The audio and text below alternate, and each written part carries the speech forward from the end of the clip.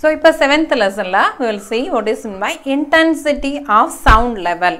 Intensity of sound level தமிழ்ல சொல்லணும்னா ஒலிச்செறிவும் அளவும். Intensity na என்ன first we have to know that.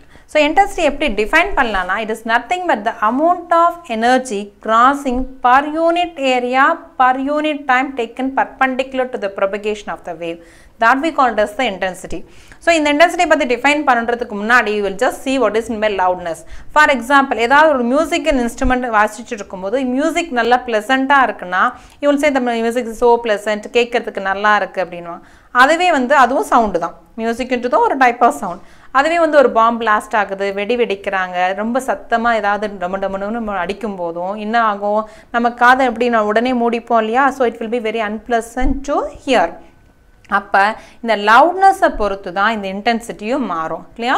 So இந்த திஸ் லவுட்னஸ், அதாவது இந்த intensity it will depend upon the loudness and the hearing. நம்ம human இயருக்கு ஒரு ஹியரிங் கெப்பாசிட்டி இருக்கு இல்லையா? இந்த ரெண்டு ஃபேக்டர் வச்சு தான் நம்ம இன்டென்சிட்டி டிபெண்ட் பண்ணும். ஸோ லவுட்னஸ் தான் மோஸ்ட்லி. லவுட்னஸ் கம்மியாக இருந்ததுன்னா இன்டென்சிட்டியும் லெஸ், லவுட்னஸ் அதிகமாக இருந்ததுன்னா இன்டென்சிட்டியும் மோர். So this intensity will depend upon the loudness and the human இயருடைய பெர்சீவிங் year capacity இருக்குல்ல, அதை பொறுத்தும் இந்த இன்டென்சிட்டி சேஞ்ச் ஆகும். Now, இந்த இன்டென்சிட்டி எந்தெந்த ஃபேக்டர் மேலே டிபெண்ட் பண்ணுது we will see one by one. So இன்டென்சிட்டியின் போது சவுண்ட், ஒரு சோர்ஸ் ஏதோ ஒரு இடத்துலேருந்து சவுண்ட் ப்ரொடியூஸ் ஆகும் இல்லையா? ஸோ இந்த சோர்ஸ் ஆஃப் சவுண்ட் இருக்கு இல்லையா, அதை பொறுத்து எந்தெந்த ஃபேக்டர்ஸ் மேலே இந்த இன்டென்சிட்டி ஆஃப் சவுண்ட் டிபெண்ட் ஆகுது. ஏதாவது அந்த ஃபேக்டர்ஸ் சேஞ்ச் ஆச்சுன்னா இன்டென்சிட்டி சேஞ்ச் ஆகுமா? One by one will see that. First, this intensity it will be directly proportional to the square of the amplitude. Amplitude of the source. Amplitude of the source. Amplitude என்ன? The maximum displacement we call it as amplitude. Source உடைய amplitude இன்டென்சிட்டிக்கு directly ப்ரொபோர்ஷனலாக இருக்குமா? That means இப்போ ஒரு wave இப்படி இருக்குன்னா இங்கேருந்து maximum டிஸ்பிளேஸ்மெண்ட்டை தான் நம்ம என்ன சொல்லுவோம்? ஆம்ப்ளிடியூட் சொல்லுவோம். ஸோ இந்த ஆம்ப்ளிடியூட் இஸ் லெஸ், அப்போ என்ன ஆகும்? இன்டென்சிட்டியும் கம்மியாக இருக்கும். But if the amplitude is more, then the intensity will also be more. So this intensity is directly proportional to the square of the amplitude. And if the surface area, it is also directly proportional to the surface area of the source. Surface area என்ன? ஒரு sound produce பண்ணுற இன்ஸ்ட்ருமெண்ட்டோ anything, any source of sound area லெஸ்ஸாக இருந்ததுன்னா அதுலேருந்து produce ஆகிற loudness கம்மியாக இருக்கும். அதுவே area பெருசாக இருந்ததுன்னா this loudness also increases simultaneously. அப்போ இன்டென்சிட்டியும் இன்க்ரீஸ் ஆகும். So surface area of the source, source உடைய சர்ஃபேஸ் ஏரியாவை பொறுத்தும் இந்த இன்டென்சிட்டி டிபெண்ட் ஆகும். Then it is also directly proportional to the density of the medium. Density of the medium. So இந்த sound waves propagate ஆகிறதுக்கு ஒரு medium தேவை இல்லையா? அந்த மீடியமோட டென்சிட்டியை பொறுத்தும் இது டிபெண்ட் பண்ணும். So it is also directly proportional to the density of the medium and it is also directly proportional to the frequency of the source. Source உடைய frequency பொறுத்தும் this intensity will be dependent. இது மேலேயும் இது depend ஆகும். Frequency increase ஆச்சுன்னா என்ன ஆகும்? What is meant by frequency? Frequency na என்ன? Number of waves produced in 1 second. So இந்த frequency அதிகமாச்சுன்னா இன்டென்சிட்டியும் அதிகமாகும்.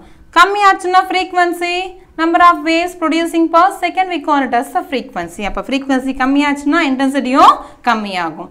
So this intensity is also directly proportional to the square of the frequency. It also depends upon the frequency of the source. And at last it is inversely proportional to the square of the distance between the source and the observer. இப்போ ஒரு இன்ஸ்ட்ருமெண்ட்லேருந்து நான் sound produce பண்ணுறேன், அதுதான் source. நம்ம கேட்குறோம் இல்லையா? we are the observers. நம்ம if we are very near to the source, அப்போ இன்டென்சிட்டி அதிகமாக இருக்கும். அதுவே நீ சோர்ஸ்லேருந்து ரொம்ப தூரமாக இருக்கேன்னா what happens to that intensity? கம்மி ஆகிட்டே இருக்குமா? Loudness கம்மியாகுமா? So that is why இந்த ஆர்ன்றது என்ன? Distance between the சோர்ஸ்க்கும் அப்சர்வருக்கும். சோர்ஸ்ன்றது என்ன? எங்கே சவுண்ட் ப்ரொடியூஸ் ஆகுதோ அதுதான் source. So this intensity is inversely proportional to the square of the distance between the source and the observer. Observerக்கும் sourceக்கும் உள்ள distance தான் R ன்னு எடுத்திருக்கும். So intensity will be dependent on all those factors. source oda amplitude, surface area of the source, and density of the medium, and frequency of the source, and it is inversely proportional to the square of the distance between the source and the observer. Idhula the intensity is directly proportional to amplitude irukla. This is very very important. Idu often repeated, nariya use பண்ணுவோம் இத. Amplitude increase ஆச்சுனா intensity increase ஆகும். So here in the intensity வந்து lowest intensity நம்ம human ear க்கு ஒரு perceiving capacity இருக்கும், isn't it? அந்த perceiving capacity கேக்குற தன்மை இருக்குல ஒரு human ear க்குன்ட்டு அத பொறுத்து lowest intensity எப்படி இருக்கும் and maximum intensity எப்படி இருக்கும் பார்க்கலாம்.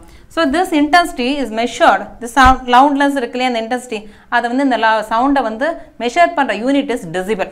Measure பண்ற unit is decibel. So intensity, the lowest intensity that a human ear can hear, that we call as a threshold of hearing. That we call as a threshold of hearing. Lowest இவ்ளோ தான் நம்ம கேட்க முடியும் அப்படினா 20 Hz ல இருந்து 20000 Hz குள்ள இருக்கிற frequency தான் நம்மளால hear பண்ண முடியும் human ear க்கு. So அப்ப intensity சொல்லும்போது the lowest intensity it will be I0 ன்னு எடுப்போம். Lowest intensity அது மினிமமா இருக்குனா that value will be 10⁻12 Weber per meter square. அப்ப இந்த decibel level இருக்குலையா beta தான் unit for decibel level.